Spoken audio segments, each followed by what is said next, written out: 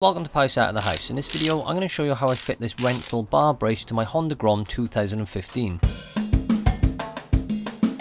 So this is the Renthal road brace set, which comes in a range of colours. I've chosen gold as it matches my forks and my wheels. To easily fit this into place, we first got to loosen off the brake fluid reservoir on the right and the clutch lever on the left. To do this I use an 8mm socket. There are two bolts on each side. I just loosen them off, turning anti-clockwise until they come loose. The clutch lever is fine left loose on the handlebars, but I need to fully remove the bolts for the brake fluid reservoir in order to gain access to the bolts on the cross brace in a minute.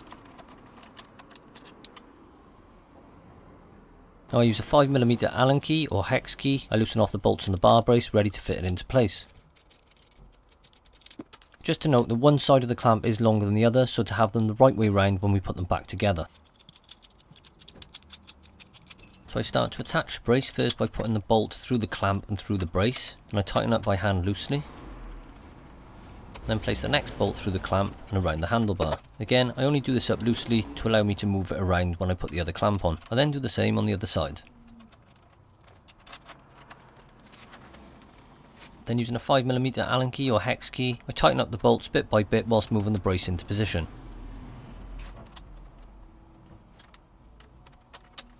Once more or less in position, I come around the front of the bike to take a better look, and once I'm happy the brace looks central and symmetrical, I slowly tighten up the bolts, securing the brace into place. At this point, just be mindful this is made of aluminium and you can strip the threads quite easily, so don't over tighten. If you look on top of the handlebars, you'll find this small depression. To put the clutch lever back where it was previously, I want to line the join of the clamp up with that dot, so I rotate it into position and tighten it up using the 8mm socket. Moving to the other side, check that you have the bracket the right way up, place your bolts through the bracket into the opposing side of the bracket on the brake fluid reservoir, and tighten up.